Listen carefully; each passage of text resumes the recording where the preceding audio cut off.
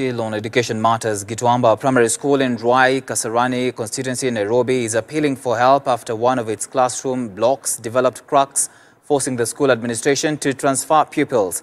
School head teacher Joseph Njoroge says the block of 8 classrooms serving over 600 pupils is a threat to the pupils and the entire school, forcing the administration to erect canvas tents in the fields to serve as classrooms. Dickens Levanda visited the school and filed for us the following report.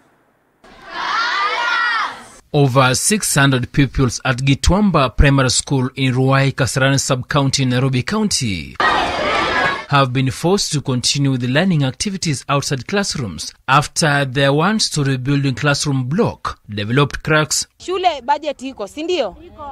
Shule ijengwe upya that will fit the current curriculum ya CBC. Mimi ni mzazi wa hapa, niko na watoto wawili.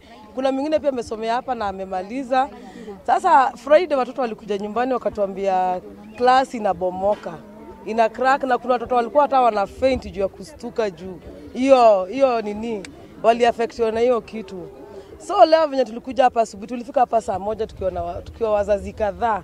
Na hatujatoka hapa kutoka asubuhi tukidemand tujue nini kutaendaje. According to the school headmaster Joseph Njoroge, who has called for help from well-wishers, the block, which houses 8 classrooms, is awaiting disaster to the entire school administration. We have a block of 8 classrooms which started developing cracks. That was some few years ago, but now the cracks are getting more worse, and now we had to relocate the 604 pupils for emergency purposes in other open areas where they can continue learning. We have already appealed for help.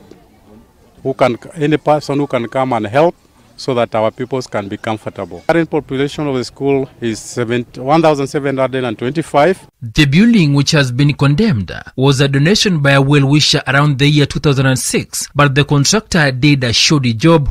Last week, they experienced building materials drop from the upper floor, forcing the administration to save the children during a stampede that saw 3 pupils saved unconscious. Hii klasi ingeangukia watoto, tungekuwa tunaongea mambo ingine. Hapa ni kusema ya kwamba yule contractor ambaye aliweza kujenga hii shule, tumeisunguka, tumeona ufa ni kubwa sana. Na tumeona hakuweka chuma zile ambazo zinastahili. Kasarani MP candidate Ronald Karauri, who is vying on an independent ticket, visited the school where he donated canvas tents so as to shield the affected pupils as a temporary relief measure, only for them to be destroyed and stolen on Monday night by unknown people. Nikasikia kelele, kumbe ni watu walikuwa wanakimbia na chuma kutoka kwa shule ya Gituamba Primary School wakituma huko chini pande ile kwa karibu na hospitali. Sasa sisi tukakuja tukaona, tukaangalia tukaona ni chuma, lakini hiyo watu walitoroka. Kuna mgombeaji mwingine, the current sitting MP, jana usiku aliorganize akaleta maguns hapa, wakatoa zile tent tulikuwa tumedonate, ndio yeye mwenyewe aikelee tent zake. Sasa unajua hiyo ni tumefanya hata ikakuwa police case, tumereport kwa sababu hizo tents zimepotea. Tunaona hiyo ni kesi ya wizi. Sababu hizo tents zilipotea, tunajaribu kuzitafuta pale ziko, but at the same time kwa sababu tuko kwa siasa sasa, ni jambo la huzuni sana mtu akianza kumix mambo ya siasa na mambo ya watoto. Hiyo ukuta ikiangukia mtoto, hakuna mtoto yuko kwa chama yoyote. Parents who visited the school have raised concerns over the state of the institution, considering the huge population of the public school with the little learning facilities.